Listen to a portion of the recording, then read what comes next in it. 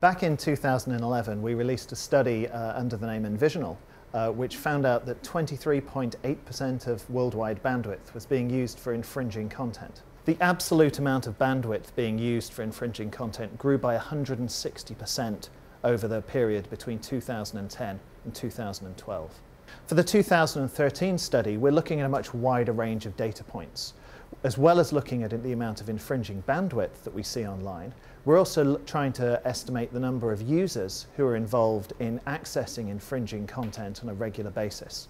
And we're focused on three key regions, which is North America, Europe, and Asia Pacific. So in the 2013 study, what we're looking at is any type of infringing content at all. Film content, television, books, software, games, music. The only thing we're not looking at is pornography. It's often very difficult to work out whether a piece of pornography is infringing or not. So in November 2011, we saw 297 million infringing users. By January 2013, that figure has grown to 327 million unique internet users who are accessing infringing content at least once a month. In 2010, we measured 3,690 petabytes of infringing content. It's the absolute amount of data that was being infringed. By 2012, that had grown to 9,570 petabytes. A petabyte is 1,000 terabytes. Terabyte is 1,000 gigabytes. And a gigabyte is 1,000 megabytes. So you can see just how much content we're talking about. At present, there are three major types of piracy ecosystem that are used worldwide. They're BitTorrent, video streaming, and direct download cyberlockers. So BitTorrent works, a user will typically go to a BitTorrent portal site. They'll download a tiny little file from there which links to a particular movie or a particular television show. They'll load that into their BitTorrent client, and they then join a swarm of other BitTorrent users, all of whom possess that particular piece of content, and they're all sharing little bits of data between themselves. So eventually the user is able to download the entire show in one go. The vast majority of BitTorrent sites make money through advertising. You go to any of these sites and you'll see banner adverts, pop-up adverts.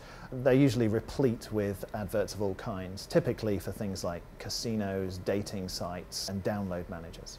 On the infringing video streaming ecosystem, what you typically find is a large number of linking sites which tend to index and collate content.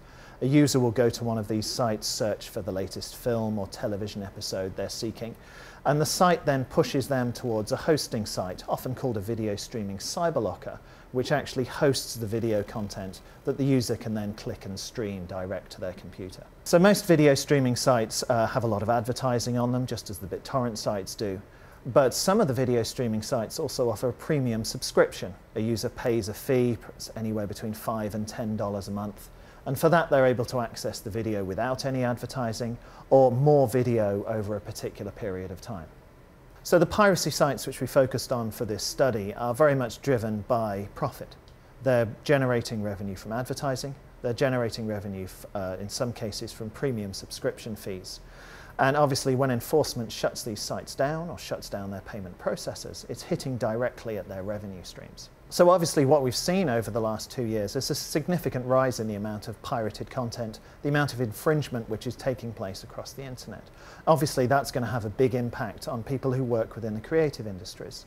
If that content is being produced, is being infringed on a regular basis, there's going to be less people purchasing the content, less people buying or renting or leasing the content, possibly less films and television episodes being made further down the line.